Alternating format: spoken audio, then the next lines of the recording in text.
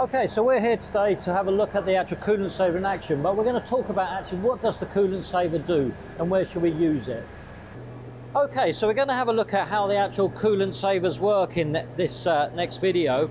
As you can see from the video here, the coolant saver has been teed off from one of the pumps that's working whilst the machine on. Now this pump would be the around coolant pump, or it could be the bed wash pump, just one of the pumps that's working while the machine's on. So it's actually, we just take a tee off from the pump and the unit is connected at this position. We have a valve activator there and we take a very small amount of coolant through the system. We have a nozzle system here and then we have the outlet hose coming out here, and that will always have coolant in it as that's what is actually powering the system, and we're actually causing the Venturi effect. So that flow through there, and we're talking less than 0.3 bar, so it's taking no effect from the pump. That flow through there creates a sideways suction, so when the machine is on, the machine will always be sucking in this side. And at the end of this hose here, we have a vacuum cup that is sitting in the swarf bin. So whilst the machine's on, that flow is going through and we're creating a suction. So it's always working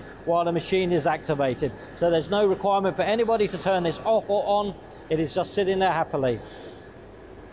We're at the actual vacuum head end of the unit now. As you can see here, we've got a heavy duty vacuum head here with a micro mesh filter in the system here. Now this is the bit that actually sits in the bottom of the swarf bin. As you can see, the suction's pretty good, yeah? Would you agree? And you can see that suction, so you know when the machine is on, we're always creating that suction. Pretty good. So that actually sits in the bottom of the swarf bin. We put a surround around it here just to protect it from pulling it out from the heavy swarf, because you really wouldn't be wanting to pull this out of heavy swarf.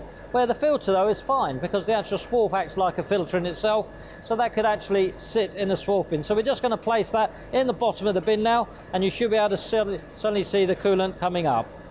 As you can see now, look, there it goes, straight as soon as it's in there, it's working. So as you can see, the system will always be working while the vacuum head is placed in the machine and the machine is on.